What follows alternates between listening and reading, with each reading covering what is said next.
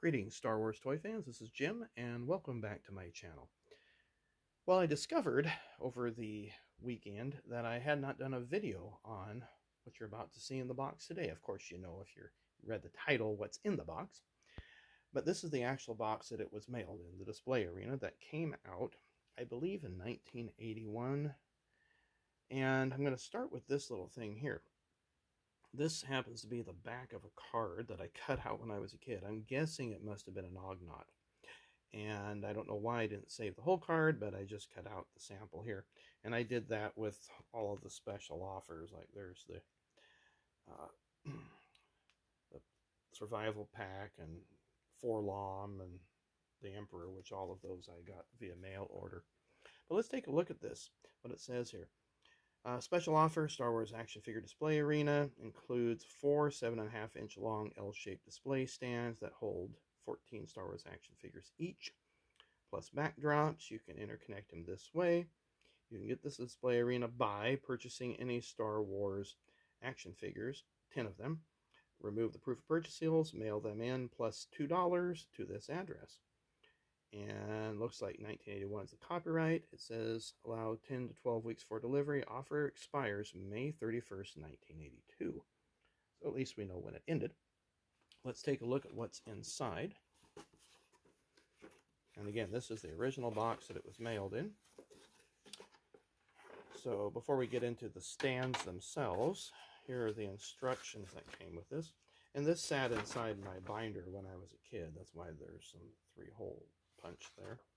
Again, you can see what was on the back side of the card.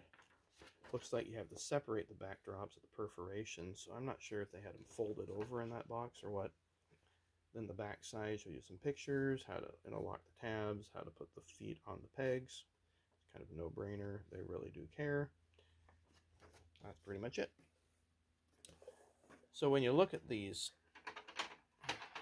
bases here, you can see just styrene plastic. That meant that was mine. All my figure pieces had red on them, and my action figures had red paint on the bottom, and there still is red paint on that. Devalues, guess I made a smiley face there. Devalues it, of course, but you know, at the time, who knew these would be worth a lot of money.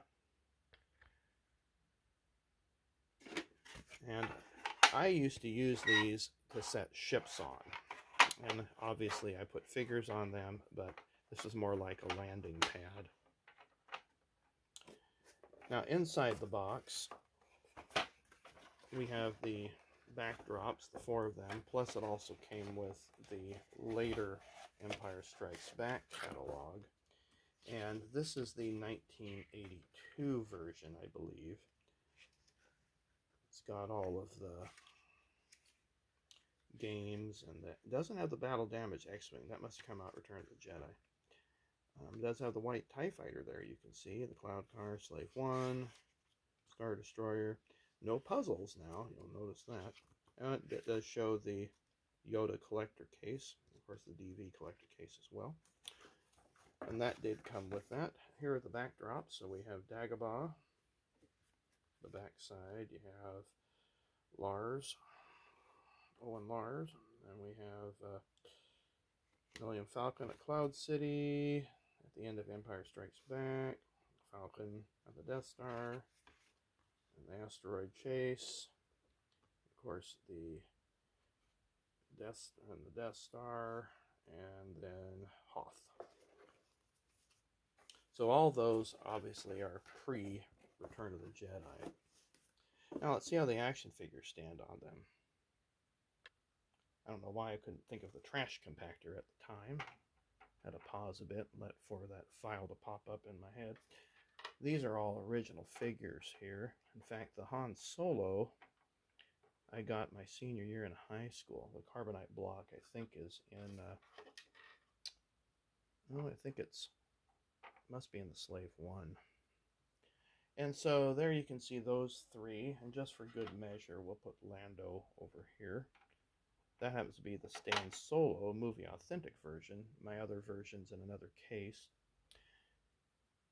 And it has these little recesses here that you can set figures in, but they have to be kind of limited of stance. Like, for instance, Han Solo, his feet are stance a little bit wide for that if you're going to display it in that way, and especially in that little block, so you have to have a fairly small stance. Now, Luke may fit. He would fit kind of right in there. But anyway, that's the display arena. Kind of a neat little thing, and one of those neat special offers kids could look forward to during the 80s. Well, I hope you enjoyed the video. Please give it a thumbs up if you did. If you're new to the channel, please subscribe. We'll see you on a future video.